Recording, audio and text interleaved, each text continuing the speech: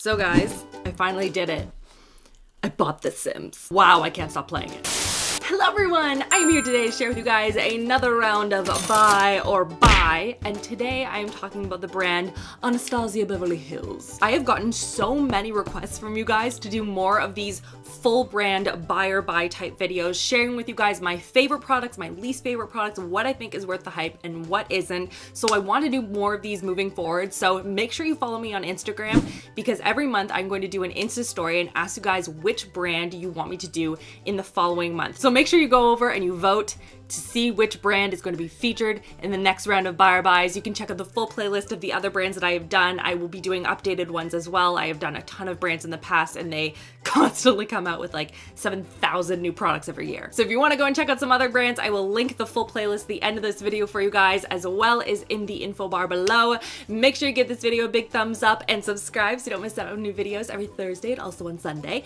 And without further ado, let's get into this. So for those of you that are new to my buy or buys, I do an emoji rating scale where I rate and like kind of group the products into either like 4 or 5 emojis out of 5 and then like 1 or 2 emojis out of 5. And I choose a new emoji, or at least I try to, in every single video. So this one I want to do the crown because the kind of logo has like a crown in it, right? Did I make that up? No, that's for sure. That's a crown on top of the A. So I want to start with the 4 or 5 crowns out of 5. So these are like the Queen of England crown. It's the one that we envision Beyonce wears to bed. So the first product I want to talk about is a highlight, and I have talked about this in a ton of my videos. It is one of my favorites and I'm so glad that they brought it back because they launched it and then they got rid of it and I was like, no. But then they relaunched it at the end of last year and I'm so glad because I use it all the time on myself, my friends, my family, anytime I'm doing other people's makeup because I find it to be so flattering on a ton of different skin tones.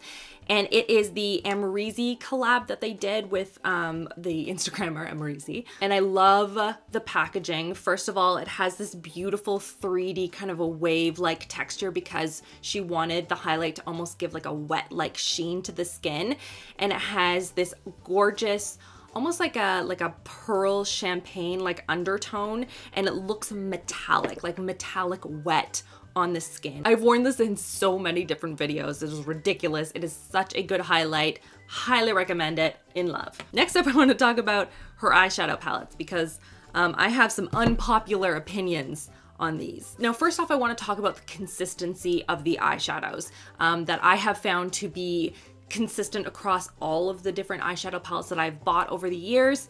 And it is a very soft, very pigmented, but very impactful formula, which works for a lot of people. But I remember my first time trying out the Modern Renaissance palette and I was like, whoa, I was not prepared for that. So much product gets picked up every single time you dip your brush in, so you have to be careful and use a very, very minimal amount.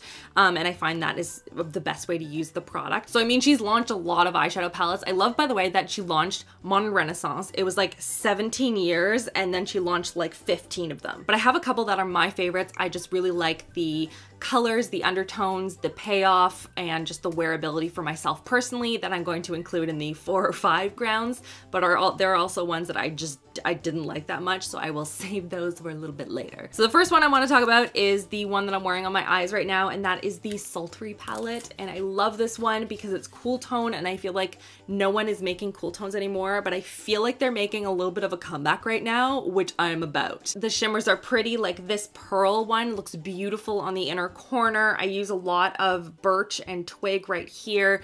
All the colors really work well together. Even this bloom shade I wasn't sure about, but it works really well in complement with some of these other tones and kind of mixing and matching. And she made sure that all of the shades really complement each other and work well with each other, which is great. So I love this palette. I also love the Soft Glam palette. I've used this on a bunch of my friends that got married this past summer.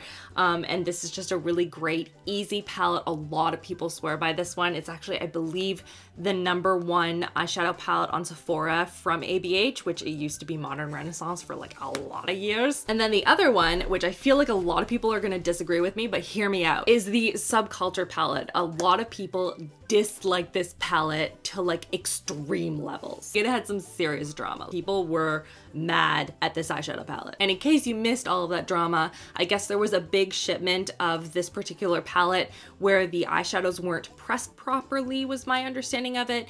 So a lot of people found that the eyeshadows were extremely crumbly and they didn't wear very well. People just weren't in love with this particular eyeshadow palette, but when I bought it, I really liked it. This is what it looks like right here. I found it personally to be no different than the Modern Renaissance palette in terms of how crumbly they are.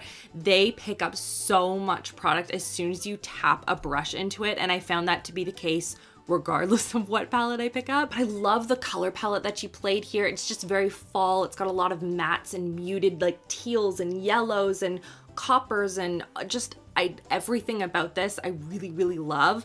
There were a couple of shades that I wasn't a huge fan of, like Electric. I was like meh about, though it does look really pretty in pan.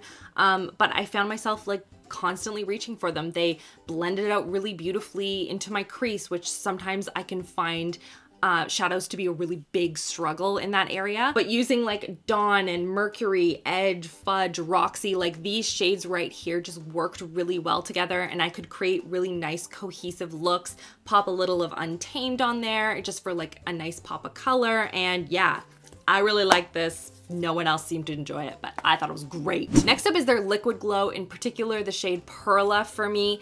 This is a liquid highlighter, and I use this so much kind of mixed in with my foundation, and it just adds this incredible dewiness that makes my skin just look incredibly healthy and shiny and like lit from within. Like sometimes I find with liquid highlights like this, like I will put them on, I'm like, oh, they look gorgeous, and then they dry down and they just look like sparkles all over your face. But this one seems to dry down to almost like a metallic sheen, which is gorgeous, and it mixes so well with a bunch of different foundations or primers if you wanted, just layered on top as a liquid highlight is beautiful as well. I love this product. Next up, I want to talk about their matte lipsticks, and I have a specific color that I want to mention for this category because I find that for the matte lipsticks, they are a little all over the place for me. I find some of the deeper shades look very patchy when I apply them, and other ones they just are very dry or they dry out really quickly. This one I've had a lot of success with, so I wanted to mention it. It's in the shade Kiss, and it's a nice light, like warm nude pink, just like a good Your Lips But Better kind of shade. I'll wear this by itself if you like more of like a matte kind of a lip, or I'll put a gloss on top and that looks beautiful as well. It's not super long wearing, but because it's more of like a nude look, I don't really notice when it starts to fade, if that makes sense. Now I want to talk about their glow kits, and in particular the Sweets glow kit, because this was sort of like the first that I found in that metallic powder highlight kind of category, and I fell in love with these. It's been a while since I used them, but I do want to mention them because we're talking about the brand in general, and because I think that the quality of these is really incredible. It comes in 4 different shades. They're very, very creamy, super metallic, and they just look unbelievable on the skin. This one has more of like a not quite green, but like a really soft gold kind of a vibe to it, which is really interesting. This butterscotch shade is also really pretty, though it's a little dark for my skin tone, but I think most people can pull that off. But yeah, these are super vibrant. They blend out like a dream. They're gorgeous, gorgeous tones. It's just, it's not something that I've used in a while, but I do want to mention it because I think that the consistency and the quality of them is really, really good. And honestly, now that I've like swatched them all over myself, I kind of want to use them more. I'm gonna take that, put that in my everyday makeup drawer. The joys of doing bar buys. Sometimes you come across products that you forgot how much you love them. Now I want to switch gears and move into the category of products that's more, honestly, more like a 3 crowns out of 5. I don't think I've come across anything from ABH that's like a 1 or even a 2 crown. It's just products that don't work for me, that I don't really love, just have something about them that makes me not use them all the time, but I still don't think that they're bad products. So 3 crowns out of 5. Okay, so we're not in like Burger King crown territory, but we're not Queen of England either. What's in between those? Okay, when it's your birthday party and you get to wear the birthday party crown, and it's like, it's not the best quality crown or like even the best crown ever, but you feel like princess of the entire universe when you wear it. It's a crown, people, it still works. So first off, I want to talk about the product that you all are probably confused that I didn't mention earlier. And that is the Dip Brow Pomade. This is the shade Taupe. I use this for a number of years. The only reason that I haven't given this 5 stars is because it dries out so fast, and these things can be so expensive. And I find that there are other ones from the drugstore, or even like I love the Benefit one. I find that one doesn't dry out as quickly. This one, I don't know what it is, but I have to like take out a chunk and then blend it with a little bit of oil and then apply it. And yes, it's super waterproof. The undertone is fantastic for this particular shade for myself. The quality is good. It's just, it just dries out so fast. And I find honestly that like I might as well just mention the other products now, because I find that to be a trend across a lot of their gel or cream-like products. The same thing with their gel eyeliner. This is the shade Black. I just got a new one because it looks so good and it is so waterproof for the first little while that you wear it. And if you remember to put the lid on like really, really tight and all those things, like it'll prolong the longevity of it a little bit. But something about the consistency, it tends to clump really quickly and it flakes and dries out.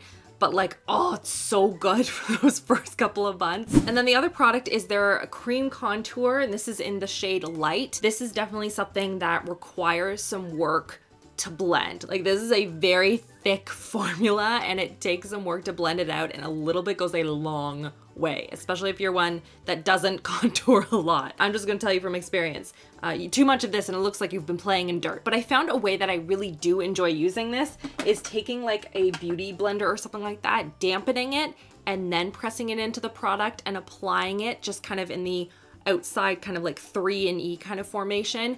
That works really well for me because it dilutes the product a little bit and makes it easier to blend out.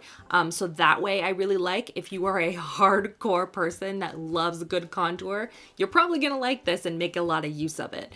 But for me, it's not something that I use on an everyday basis. It's a much thicker formula. I don't know what it is with them and like these gel formulas. They're really good to start, and then there's like this really harsh drop off. I've also tried a couple of their tools. This one is the number 12 brush. This is for the brows, obviously, because they have a lot of brow products. So it has a spoolie on one end and it has an angled kind of brush on the other end. And it's fine. I find that for whatever reason, it's much like a thicker brush. I personally like the Benefit one a little bit better. It's a little bit longer. It's a little bit thinner, so I can get much more precise hair-like strokes versus this one. It's just more of a personal preference thing. I think the quality of the brush is still there. It's just not my favorite. Speaking of brows, actually, their clear brow gel. I have talked about this in videos before. A lot of people are obsessed with it. It was the reason that I actually found out about ABH in general. And so I tried it. I tried to make it work. I tried to love it. It's fine. But like, that's it. It's fine. I find it to be no different than any of the drugstore ones that I've tried. Like, you put it in and then within 2 hours, my brows are just like, just isn't my favorite. Also not a huge fan of the Modern Renaissance palette, as well as the Norvina palette, though I don't know where that one is. I have no idea. And the reason isn't the quality. Like, I've talked about these before. I've said that they're really good quality, but I wanted to kind of put these in a different category because it's my personal buy or buy, and these ones just aren't ones that I really fell in love with. I don't like the color palette here.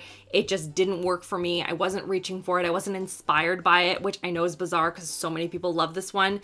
This one I just wasn't a big fan of. The Norvina one, I was so excited because it had these beautiful purple tones, but the shimmers just weren't there for me. They just didn't blend and look as pretty and complement each other, all the different tones in there, as much as I would have liked. And I just didn't love those two palettes as much as the other ones. And then their liquid lips, I have not tried all of the different shades because they have a lot. But the one that I'm actually wearing on my lips right now, this is Rio. Beautiful shade. It shows up like crazy as soon as you put it on. It's just like boom, electric pink. I feel like a Barbie doll right now. But I find that the formula is a little bit on the drier side, so that's why I have a bit of a gloss on top. I find that that just makes it look less drying. And I love the color. The color is so pretty, so this is my way of still being able to use it.